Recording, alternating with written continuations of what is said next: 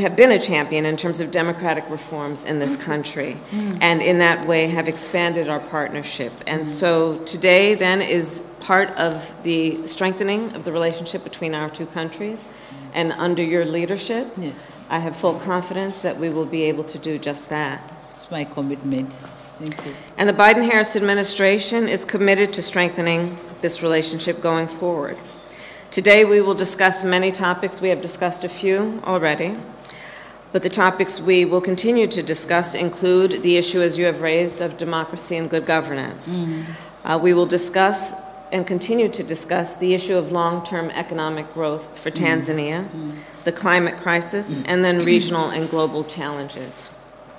On the subject of democracy and good governance, as I said in Ghana, polling tells us the vast majority of Africans support democracy over other forms of government.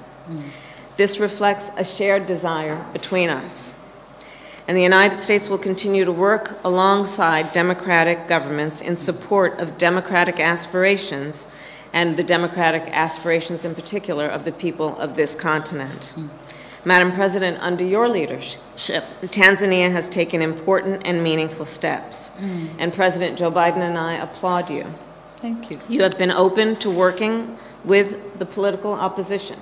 We have discussed that. You have lifted the ban on political party public rallies.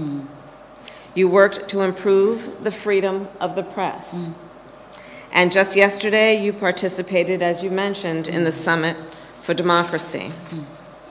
On the subject of economic growth, good governance delivers predictability, stability, and rule of law, which businesses need to invest.